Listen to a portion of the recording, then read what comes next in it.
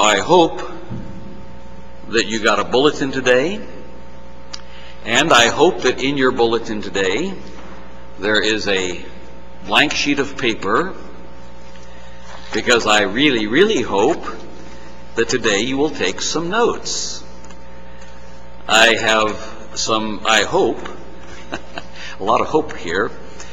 I hope I have some very useful and practical outlines that you will find of not only interest, but find of use, both with your children and with your grandchildren, and those of you who are children.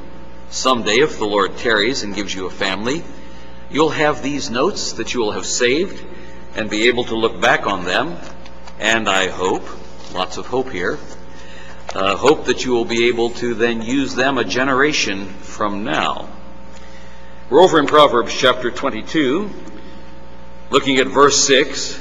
Train up a child in the way he should go, and when he is old, he will not depart from it. Our gracious Heavenly Father, we pray that you might cause us to learn biblical wisdom today, wisdom that is practical, not merely things that are interesting, not merely a collection of facts giving us head knowledge, but things that we can put into practice even this very week. Your word is practical. It's quick, it's powerful, it's sharper than any two-edged sword. It pierces even to the dividing asunder of soul and spirit and of the joints and marrow, and is a discerner of the thoughts and intents of the heart.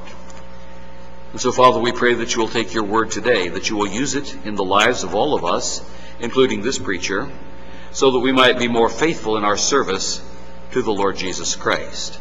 We pray these things in Jesus' name. Amen.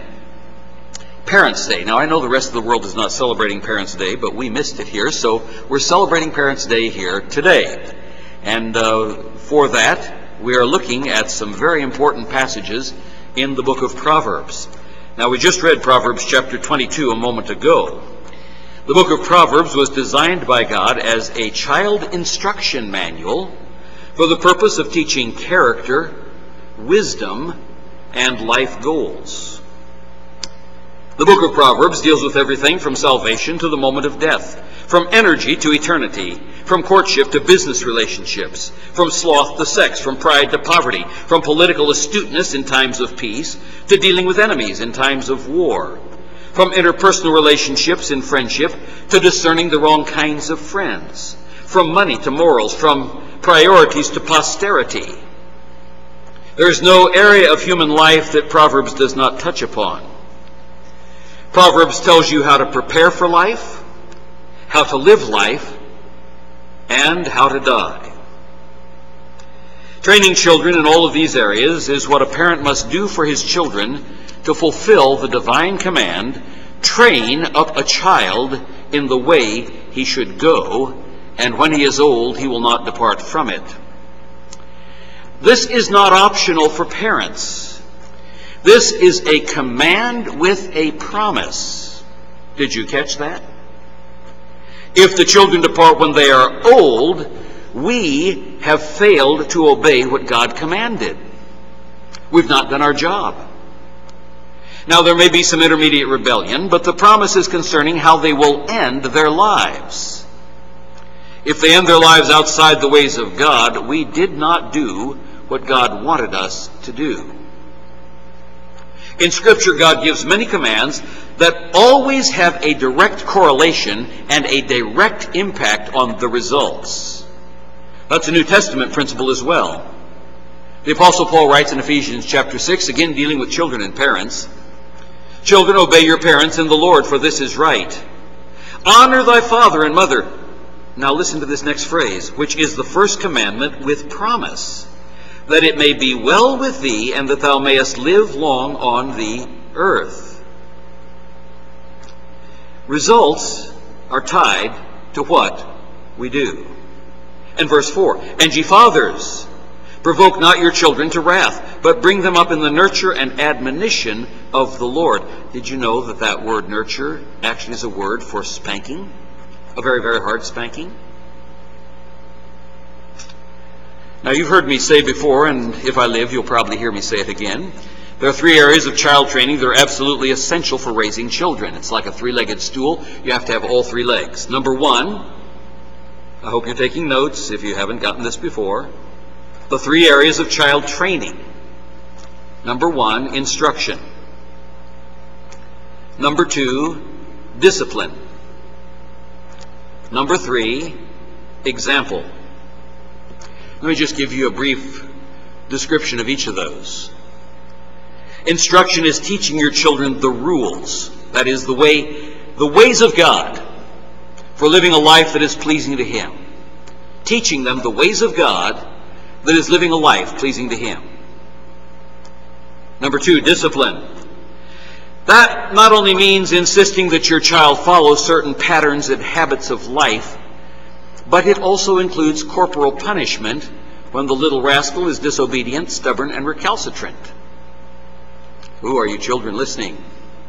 I'm telling your parents God said they're supposed to spank you. Number 3, example. Example means you must personally know what the Bible tells you, what you must do. Example means you must know what the Bible tells you that you must do. And then you must publicly, privately, and consistently do it so that your children and grandchildren have a role model to follow.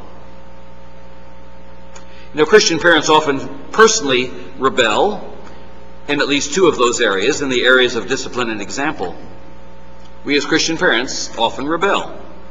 In the area of discipline, they've been deceived by the Dr. Spock people, the Spockian modern psychology that says you must never spank your kid or you will warp his little sea. The modernist crowd merely wants you to reason with him like you would reason with a thoughtful adult. The problem is a child is not an adult. And he doesn't think like an adult who can rationally weigh beneficial and negative outcomes in the undefined future. He lives in the present. Besides, it really doesn't matter what pop psychology says if the God who made your child tells you to do something different. On that issue of discipline, some parents have not been deceived, but they've been intimidated by the draconian legal morass of Child Protective Services that calls all child spanking child abuse. Other Christian parents are simply lazy and would rather not confront the strong-willed little rebel. They would rather ignore the little brat so that they can lounge on the couch eating chocolates while they watch their daily soap operas or chat on the phone with their friends, sharing all the latest juicy gossip circulating at the church. That's the area of discipline, but let's go on to example. What are you personally doing? What are you personally doing? Not talking about, what are you doing? Both positive and negative. There are far too many Christian parents and grandparents who say, in effect, do what I say, not what I do. If that's how you live, you're a hypocrite. Now, don't get all hot and bothered at me. Jesus called the hypocrites, hypocrites too. Let me give you some examples, since we're talking about the example that you are supposed to be setting for your children and grandchildren, and all the young people you deal with, for example, even in summer Bible school. Do you habitually show up late for church, but would never show up late for work? You're telling your children and grandchildren and other young people that work is important because you get money there, but church is not important. It's something you'd rather not have to do. Ooh, let me hit one that's very personal.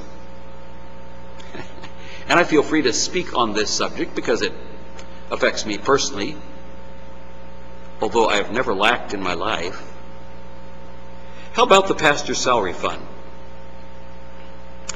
When was the last time that you personally put some of your own personal money that you personally earned or got from retirement or from passive income into one of those little white envelopes that you see in the pews in front of you that have red print marked pastor's salary fund? When was the last time you did that? On July 10th, 2 weeks ago, $610 came into the pastor's salary fund. Now let me tell you a dirty little secret. $600 of that was a donation from my uncle. That means that this church paid me only $10 for a week of work. Last week, July 17th, a total of $15 came into the pastor's salary fund for a week of work. You can look in your bulletin. It's printed there every week. You'll see the report. There's not one of you who would be willing to do what I do around here all week long, week after week, for $10 or $15. What that probably means is that only one person in this congregation donated to the pastor's salary fund on those 2 weeks, which means that the rest of you didn't. It means that you didn't pay for your food at the restaurant. It means that you paid for your own personal comfort, like the air conditioning, but you didn't pay for your food. And you wonder why the church doesn't grow. Now be an adult, confront yourself. What kind of example are you setting for your children and grandchildren? Do I care because I'm starving? No, I'm obviously overweight. But I do care because it reveals a spirit of slumber, a spirit of spiritual apathy, a spirit of covetousness, a spirit of carelessness for the things of Christ, a spirit of stubborn rebelliousness. We'll teach him a thing or two. Do you not think that you will have to give an account to God for that someday? Do you know that you are randomly throwing away eternal rewards while you hold on to temporal rubbish? Perhaps you want to argue, but it says in the bulletin that we're not behind in the pastor's salary fund, so why should I have to give to it? That's like saying, the restaurant is currently making a profit, so why should I have to pay for my meal? The reason that there's a positive balance in the pastor's salary fund, and has been for weeks, is because you see my uncle gave over $10,000 to that fund since he was tired of seeing it always in the red. But it's not his obligation to pay my salary. It's your obligation to pay my salary. His gifts were designed to cover legitimate shortfall after you have done your best, not to relieve you of your obligation before God. Even if every one of you had only given $1, that would certainly be something that you had given to the pastor's salary fund, but there were more than 10 people.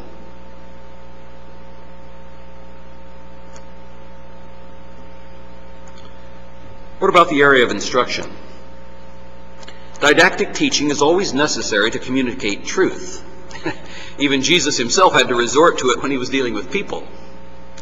But God has given a special responsibility in this area of instruction to parents that he has not given to the church, or to the Christian school, or to Christian camps, or to Christian youth groups, or to babysitters, or hired tutors. God has given children to parents, not to the government or any other surrogate spoon feeder. And you cannot teach what you yourself do not personally know and practice. But you might argue, but I don't know systematic theology. Why not? Why don't you know systematic theology? You have a Bible. You quote the catechism by rote every Sunday in Sunday school. Oh, I see, you don't come to Sunday school. Have you ever been to a Christian bookstore? Did you know that they carry summaries of Christian doctrine with scripture references? How much time do you personally spend every day studying the scripture? Did you know that that is your job, not just the pastor's? Instruction. You cannot teach that which you do not know. Now, don't you just hate it when I make messages apply to you personally, and not just generally and vaguely apply to somebody else while you're, if you could, looked at your smartphone, surfing the internet? Instruction, discipline, example. That's the three-legged stool that absolutely cannot stand up, even if one of the legs is missing. And so that raises the question, so what does God want us to do? Most Christian parents don't have a clue outside a vague general notion that they should probably teach the kids about Jesus and hope they get saved. You know, that's really weak. It probably means that the parent is a sloth when it comes to studying the Scripture and applying it to himself or herself. Proverbs summarizes it up for us this way as it opens the book of Proverbs. The Proverbs of Solomon, the son of David, king of Israel, to know wisdom and instruction, to perceive the words of understanding, to receive the instruction of wisdom, justice, judgment, and equity, to give subtlety to the simple, to the young man knowledge and discretion. A wise man will hear and will increase in learning, and a man of understanding shall attain unto wise counsels. To understand a proverb and the interpretation, the words of the wise and their dark sayings. The fear of the Lord is the beginning of knowledge, but fools despise wisdom and instruction.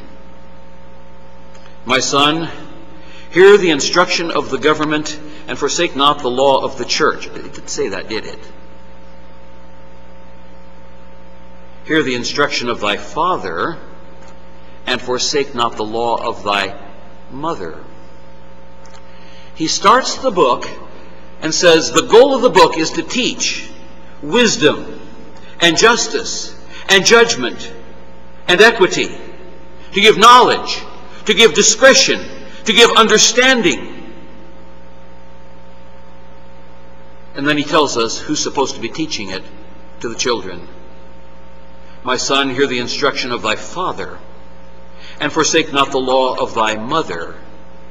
It's the parents, not the church, not the government, and not the babysitter. Not the Christian school, not the Christian camp, and not the youth group. It's the father and the mother. For they shall be an ornament of a grace unto thy head. That is, it gives beauty. And chains about thy neck. That gives restraint to keep you from evil. The book of Proverbs is designed to teach immature, foolish, selfish, hormone-driven children how to become wise, self-controlled, godly adults. It teaches boys to become godly men. In the process, it also teaches girls and parents how to choose the right kind of wise man to marry their daughters. And it teaches both boys and girls how to avoid wrong life choices that end in sorrow and destruction. Now, if you're taking notes, and I hope you are, I'm going to give you a simple kind of an outline here that you ought to write down. Proverbs has 4 major divisions. 4. Easy. Okay? 4 basic areas of instruction. The divisions are these. First division, chapters 1 through 9. That comprises the hardware, the framework around which all of the later specific details of instructions are grouped. The rest of the book, chapters 10 and following, is the software programs that fit the framework established in chapters 1 through 9. We know how to divide the book of Proverbs because Solomon uses a key phrase to break it into 4 parts. He uses these words, very important, key, divisional words. They're 4 words. The Proverbs of Solomon. You say, wow, that's a no-brainer. You're right. But that occurs at the 4 basic divisions of the book. It starts the 4 basic divisions of the book. Proverbs chapter 10, verse 1, for example, says, Proverbs chapter 10, verse 1 says, a wise son maketh a glad father, but a foolishness is the heaviness of his mother. That's the Proverbs of Solomon. That's what that teaching started with. Look it up. Chapter 10, verse 1. That's what it said in chapter 1, verse 1. The Proverbs of Solomon, the son of David, king of Israel. But when we get to chapter 10, these are the specific proverbs given by Solomon, some of which Solomon learned from David. The general overview is given in chapters 1 through 9. Now we find the specific details followed in chapters 10 through 24 for specific life situations. We're put on notice that chapter 10 begins those specific individual proverbs there in verse 1 with the same divisional words that we saw in chapter 1, the Proverbs of Solomon. That brings us to the third division of the book of Proverbs, which is chapters 25 through 30. Chapters 25 through 30. Now, those of you who are sharp and can think ahead know that Proverbs only has 31 divisions. The final division is only one chapter long. But chapters 25 through 30, these are proverbs that are taken from the judicial, administrative, and other writings of Solomon that were culled out of Solomon's writings in the days of Hezekiah. That section is also specifically separated out by its opening verse. Chapter 25, verse 1 says, "These are also proverbs of Solomon, which the men of King Hezekiah, king of Judah, copied out." That brings us to the fourth and final division of the book of Proverbs, chapter 31. I find it fascinating that this particular chapter is the capstone chapter of wisdom for the entire book, because it principally deals with a godly woman. You see, the woman a man marries makes all the difference in whether or not his life will be a success in the eyes of God. This chapter is God's teaching about the godly woman that Solomon learned from his mother. His mother taught him this stuff. His mother was Bathsheba. But Bathsheba is not talking about herself. She's not the example. Even though she was an extremely wise woman, remember, she was the granddaughter of Ahithophel, who was David's wisest counselor prior to his adultery with Bathsheba. Instead, Bathsheba principally used Solomon's great-grandmother, Ruth, as the example of the godly woman. You've heard me preach on that on Mother's Day. Or I think I adequately demonstrated that Ruth is the one who is being spoken of in Proverbs 31. She was the great-grandmother of Solomon. This section is introduced at the end of chapter 30 by some rather enigmatic and prophetic words about the Word of God, both written and living. That section is also an official introduction that is strikingly different than the other three sections. The words of King Lemuel, the prophecy that his mother taught him.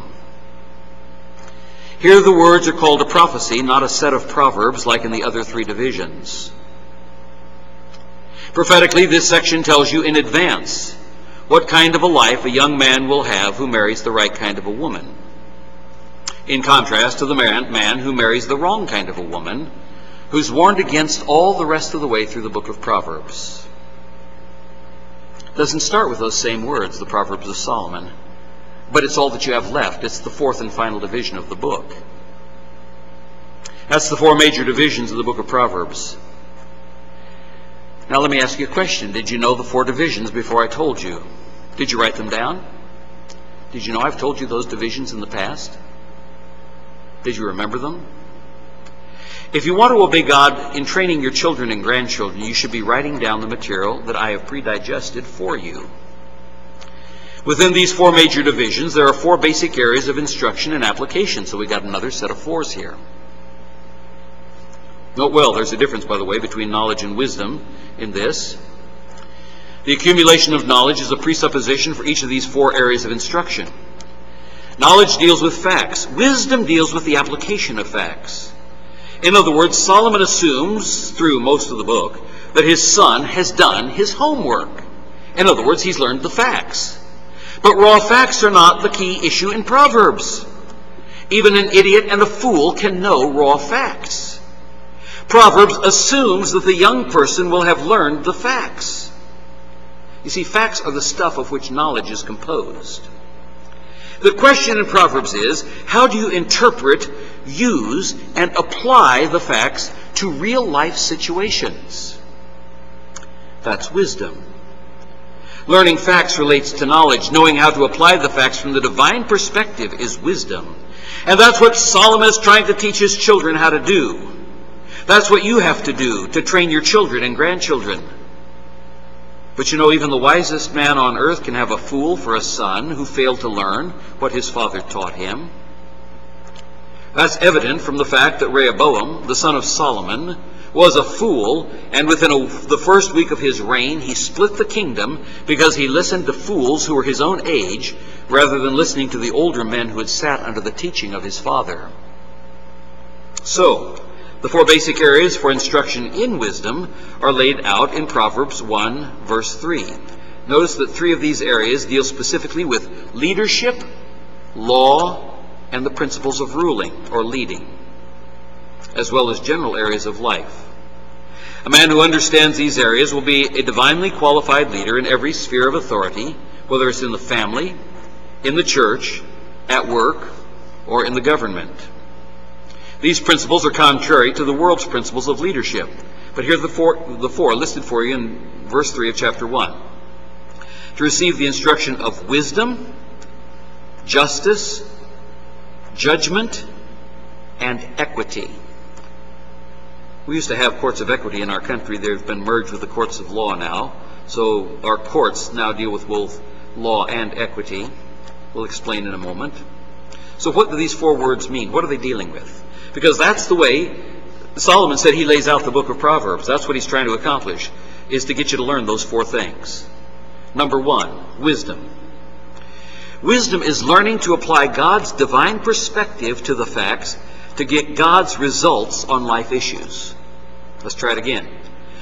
Wisdom is learning to apply God's divine perspective to the facts to get God's results on life issues. Number two, justice. Justice is learning to apply God's standard of righteousness to every fact pattern. That's what a judge tries to do in a court of law. He tries to apply the standard of the law, and if he's a wise judge, first with divine law, then the constitutional law of the United States, then the constitutional law of the state, and then the various rules and regulations in the statutory laws. Justice is learning to apply God's standard of righteousness to every fact pattern. The third is judgment. That's learning how to see past the smoke screens that people put up. Judgment, having sound judgment. Learning how to see past the smoke screens that people put up so that you can understand the real facts in every case and be able to tell right from wrong. Do you really know how to tell right from wrong? Learning to see past the smoke screens that people put up so that you can understand the real facts in every case and be able to tell right from wrong. The fourth area that parents must be communicating to their children is equity. When you play favorites, you are not being equitable. But it applies not merely among your children, but equity means applying equal standards to every person in every situation of life so that you don't end up playing favorites and cutting deals for the people you like while coming down hard on the people you don't like. Now, I know that's long, so I'll say it again. Equity means applying equal standards to every person in every situation of life.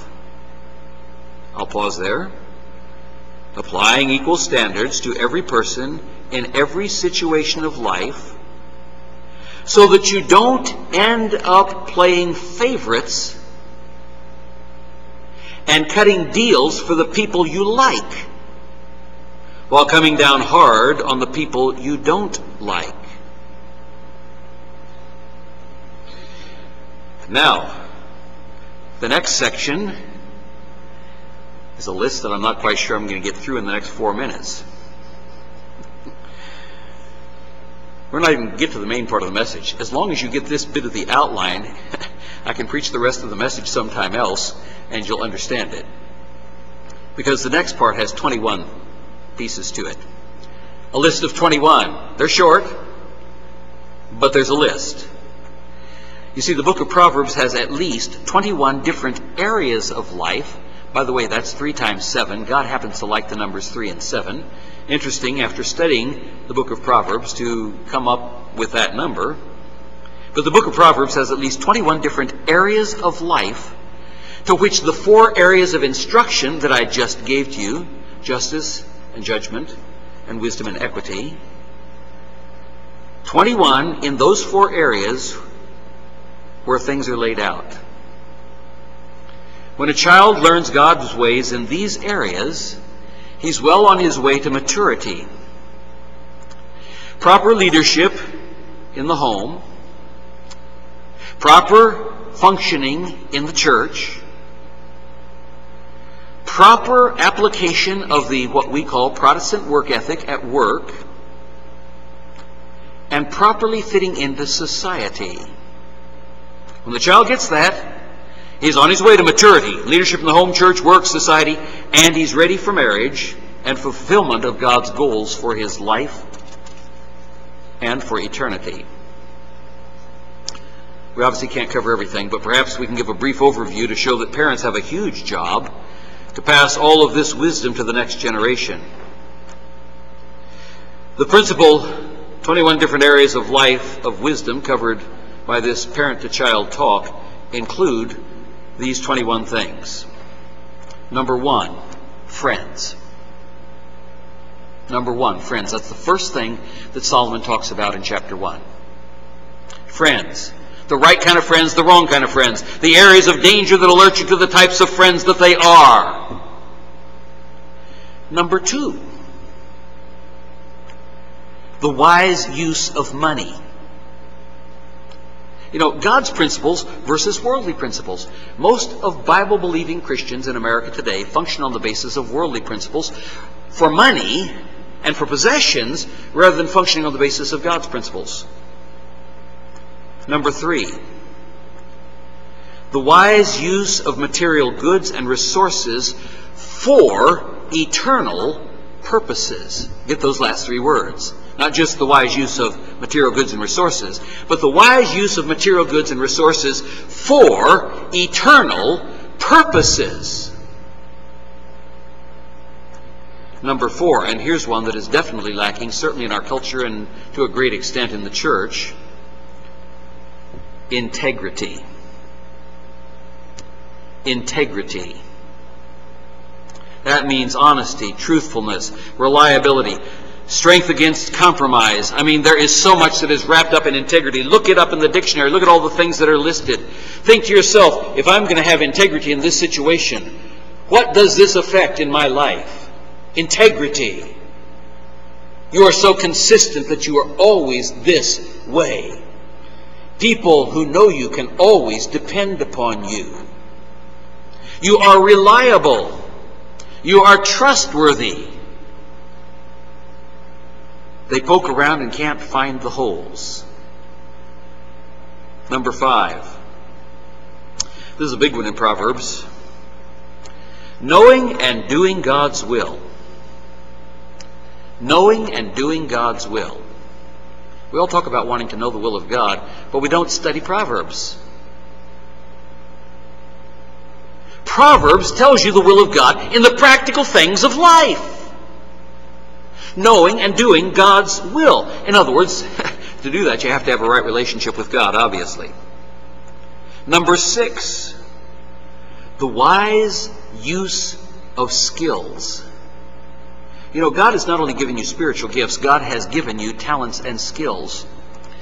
I was once again sitting in awe and amazement yesterday as I was listening to a piece of classical music on the radio. It was an incredible symphony. A magnificent symphony. It moved me to tears. It was written by Felix Mendelssohn when he was 12 years old. 12 years old. Do you know that by the time he was 14, he had written more than 20 symphonies? as well as much other incidental music. That's a gift from God, people. That's a skill.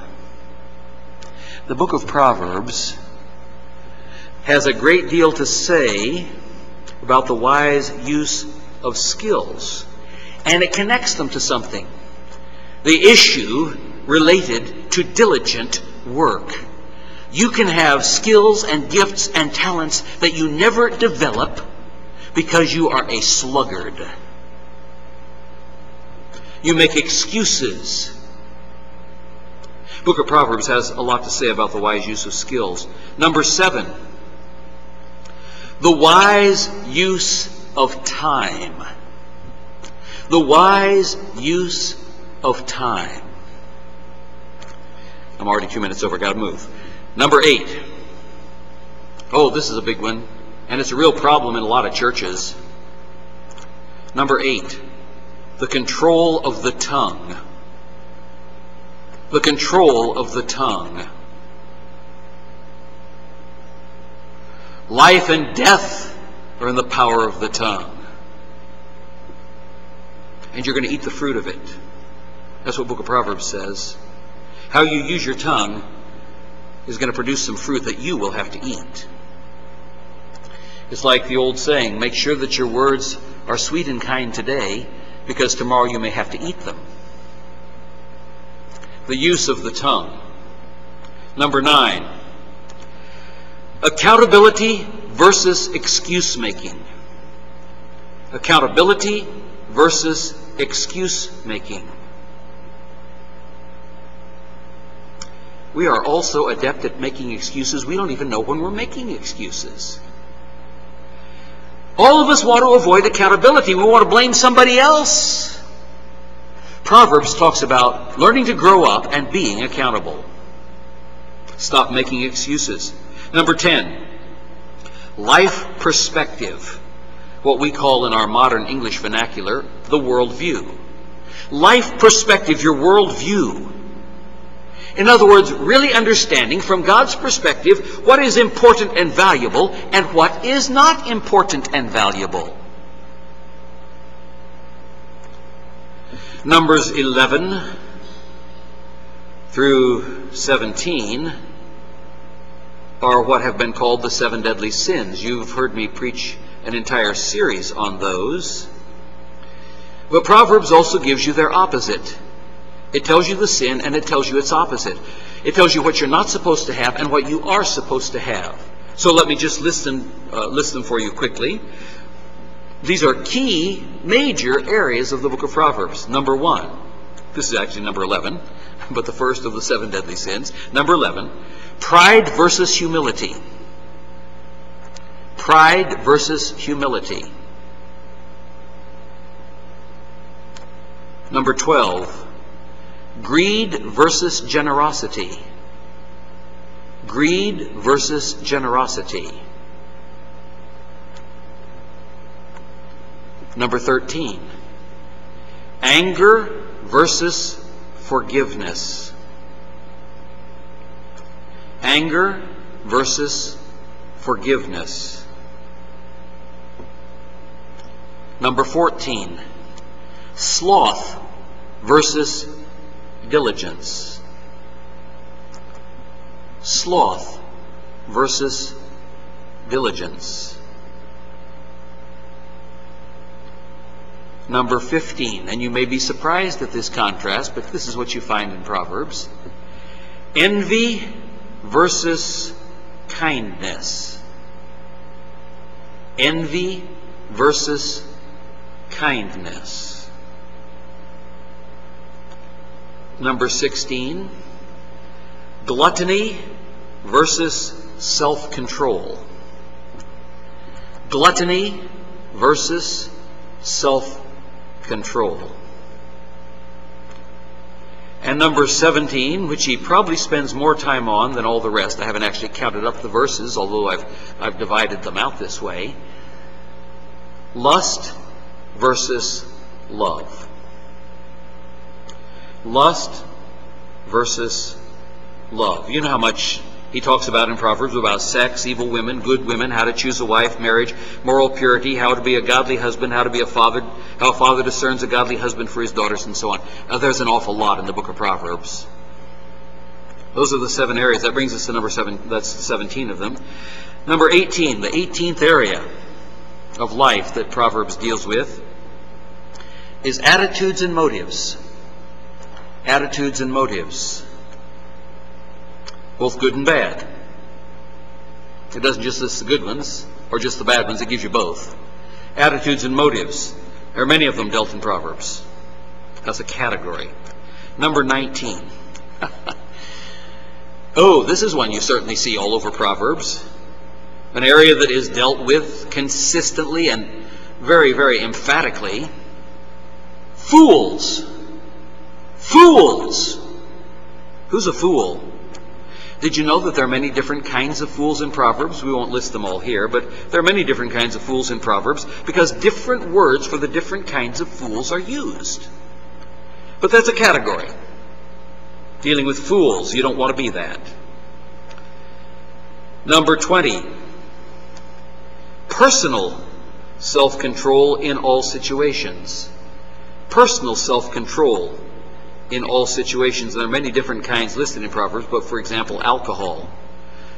Wine is a mocker, strong drink is raging, and whosoever is deceived thereby is not wise. What is Proverbs trying to teach? It's trying to teach wisdom. You want to argue about your right to drink alcoholic beverages? Proverbs tells you about that you're a fool. It says, whosoever is deceived thereby is not wise.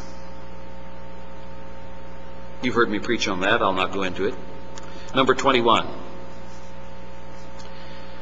The 21st major area that Proverbs deals with is leadership character qualities. Leadership character qualities. For us in the body of Christ, that would also include things like spiritual gifts, because there are spiritual gifts that relate to leadership in the church. Spiritual gifts were not given in the Old Testament, although the Holy Spirit came upon people and gifted them for specific purposes. The Holy Spirit also left them. In the New Testament, that's not so with us. So we have more that we're responsible for than they ever had in the Old Testament period before the Holy Spirit came to permanently indwell every believer. So we have spiritual gifts as well as our natural talents, which they would have had in the Old Testament. But we also have other leadership character qualities dealt with, like alertness to opportunities, decisive action. I mean, you can go on. There's a huge gamut of these leadership character qualities. It should be self-evident that a parent must know these things before he or she can teach these things to their sons and daughters as the parent trains them, and that is your job as parents and grandparents, for the kind of man or woman that God wants, and trains them concerning the kind of person that they should marry, and for the kind of man or woman that they must avoid at all costs. For a parent to teach all these things, the parent must know them first. And that requires diligent study. That requires practical life application so that the parent can set the example for the children to follow. And so that children will know what they must look for. Did you know that's only page 6 out of 14 pages? But that's a great place to stop.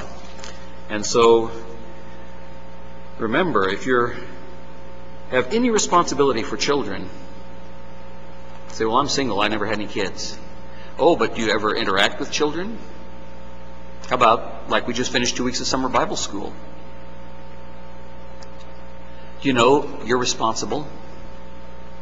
Because some of those kids came from unsaved homes. They have parents who will never learn these things.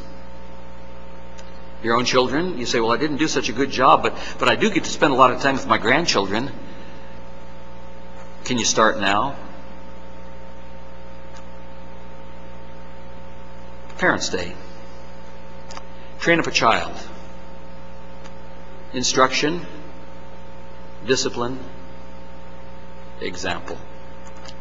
Our gracious Heavenly Father, we thank you once again for your word and for its power. You are a magnificent God.